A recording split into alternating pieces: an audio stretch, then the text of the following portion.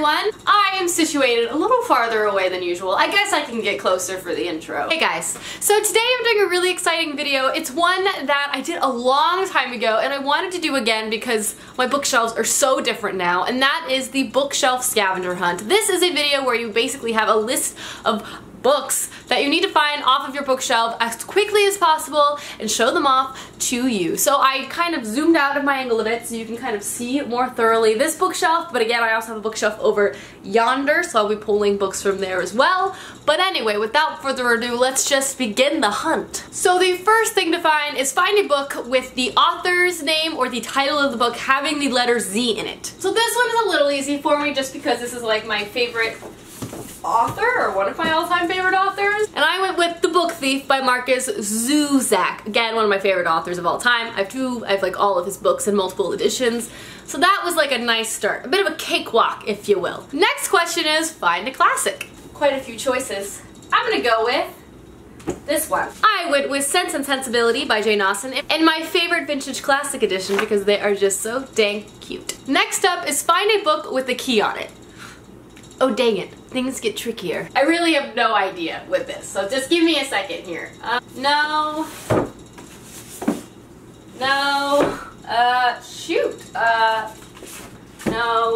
Well crap, time to go to the other side of the room. Holy crap, that took me like 15 minutes, I'm not gonna lie. But I finally found something with a key on it. It is probably, I think, the only book. I looked through all of my books and this is like the smallest key, but here we go. Alright. Here's the book.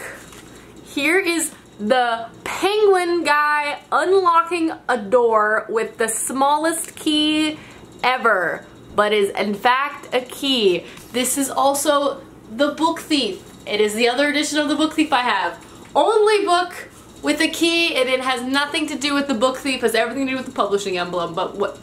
I'm desperate. They could have asked me a book with a sword on it, I would have had 45 options for them. Next up is find something on your shelf that is not a book. I have quite a few options for this, but I decided to go with my favorite little doohickeys or like knickknacks, and they are these really cool Harry Potter potions. I have a Floo powder and a Polyjuice potion, and I also have another one back there, but these two are my favorite. I got these a few years ago from my boyfriend. He got them on Etsy, I want to say. I think they're fun. They live on my bookshelf and I'm happy about it.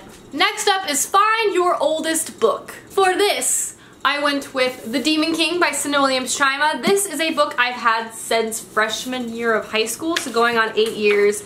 It's tattered, man. It is worn, it has been borrowed, it has been read a lot of times. Again, most of my books are in storage, so this is the oldest book I have. I do have older books than this, but they're just not with me now. They're at my mom's house. Next up is find a book with a girl on the cover. LOL. Which one do you want?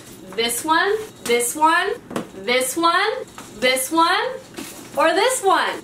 Found a few. Next up is find a book that has an animal in it. For this, I'm going with The Knife of Never Letting Go by Patrick Ness, one of my all-time favorite series that I really should reread soon. But this has a dog companion, and he's great, he's lovable, he's the dog that you want. I wish my little Matilda was a little more like the dog in this book. He listens very well. And he's so cute, you can hear his thoughts, and it's just amazing. I love him. Next up is find a book with a male protagonist. Back, and I picked The Name of the Wind by Patrick Rothfuss. The main character of this is a man named Kvothe, and we follow him throughout his entire life. He's not just any male protagonist, he's basically the male protagonist because he's my favorite, and we get a picture of his entire life, and he's just so smart and capable, and I love this story so much, so Kvothe. Next up is a little tricky, and it's find a book with only words on it. No pictures, nothing else, just a cover with words. So, alright. I'm going with a book that I haven't even hauled yet, and it's still in its like packaging, and I'm going with Jane Eyre by Charlotte Bronte. It's pretty much only words. It's this bright, beautiful, fluorescent fire engine red with the big old bee on it. So I would say there's really not much going on besides that wonderful text of a bee. So, good job, Jane Eyre. Next up is find a book with illustrations in it. Lucky for me, I read a lot of middle grade, but I decided to go with The Search for Wandela by Toni Dotilla-Ritzy. This is the first book to the Wandela trilogy, a trilogy that I've spoken a lot of on my channel. I really love it, but the illustrations in this book are just so beautiful and fun and just so amazing, and there's so many of them. There's a full page for every chapter, and there's full pages throughout the story as well. Just so many beautiful pictures. Next up is find a book with gold lettering. For this, I went with A Book of Spirit and Thieves by Morgan Rhodes. As you can see, it has beautiful, super shiny gold lettering. Very beautiful fantasy cover. Very aesthetically pleasing. Gold lettering is one of my easiest impulse buy triggers. If a cover has really beautiful gold lettering or rose gold lettering, even better, I'll probably buy it. Next up, I don't know if I have. I'm gonna be completely honest with you, and it's Find a Diary, real or fictional. Let's begin. So I decided to go with A Tale for the Time Being by Ruth Ozeki. I picked this because one of the main characters finds a diary washed up on the beach, and it switches between her perspective and the woman who wrote that diary. So diary is like a big part of this plot. So it kind of has a fictional diary element. This is the closest I get because apparently I don't have any books with diaries, but this has a diary, so it counts. Next up is find a book written by someone with a common name like Smith. I decided to go with And I Darken by Kristen White. I feel like I know quite a few Whites in my life. You know, seems pretty common. I don't mean that as an insult, but I think this works. Next up is find a book that has a close-up of something on it. Haha, I have an entire 4-book series that qualifies for this. Starting with the first book in the series though, I'm gonna go with Cinder, but really any of the books in this entire quartet would count. But this book has a close-up of a robotic foot, you know? Very nice. Oh, I'm doing a little like half face action. But yeah, this is a great series, has lots of great close-ups of objects and also a lot of great characters. It's a lot of fun. You know, fairy tale retellings? I'm sure you've heard of this. Anyway, next up is find a book on your shelf that takes place in the earliest time period.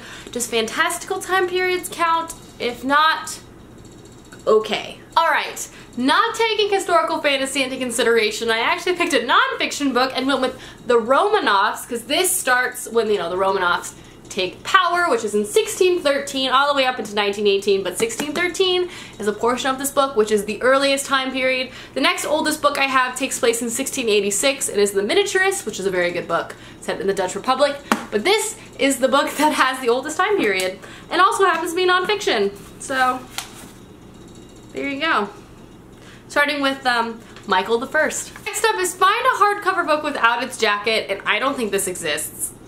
So, the only book that qualifies as this is the book I'm currently reading because I don't read books with their dust jackets on, and that is going to be The Blood Mirror by Brent Weeks. I am just over halfway through, and boy oh boy is it really good, but this doesn't have its dust jacket on, and it's a hardcover, but that's the only one I have. I don't own the other ones. Are all covered snugly and put on the shelf, so. Next up is find a teal or turquoise colored book. I decided to go with The Nest by Cynthia D'Aprix Sweeney just because I think this cover is probably one of the prettiest teal turquoise colored book. I guess this might be more of a robin's egg blue if you're familiar with the Crayola 50 pack. But I really love this color. I love the gold, rose gold with the blue. I think it's just so pretty. Next up is find a book with stars on it. Haha! I had a feeling this would have stars and I was right. And it is Station 11 by Emily St. John Mandel, and if you look closely, this is a scene of the night sky, and there's a beautiful smattering of stars on it.